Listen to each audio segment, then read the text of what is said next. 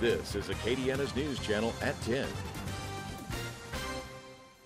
Thanks so much for joining us. I'm Marcel Fontenot. Close to 500 students could attend new schools as early as next school year if the Lafayette Parish School Board approves a proposed rezoning plan.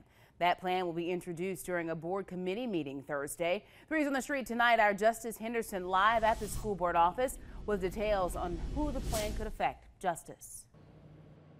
Marcel, after the rezone for this current school year, the school board says they now know what they did and didn't do right after they shuffled students around. The rezone caused some of the schools to become very overcrowded. Therefore, that made this proposal come into play.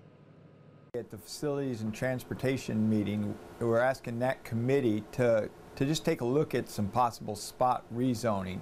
High school students who live between the border of I-10, North University, West Simcoe, North Pierce, Railroad Street, and North St. Antoine would be rezoned from Lafayette High School to Northside High School. That change would affect about 300 students. Students living in the area bounded by Ambassador Caffrey, Eras Landry, Cajun Dome Boulevard, and Cameron Street would be rezoned from S.J. Montgomery to Westside Elementary. That would affect about 100 students. And students living within the border of I-10, Moss Street, Pont de Mouton, and Louisiana Avenue would be rezoned from Evangeline Elementary to Live Oak Elementary.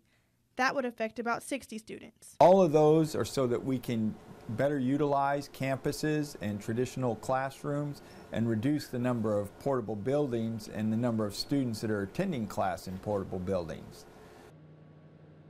Rising juniors and seniors at Lafayette High School will not be affected by this plan, nor would 5th graders at S.J. Montgomery and Westside. However, if those students do decide to stay at their home schools, they will not have transportation provided for them. The plan will be introduced at this Thursday's committee meeting, and it will be voted on later in February, on February 7th at the actual school board meeting. 3's on the Street live in Lafayette. Justice Henderson, KATC TV3.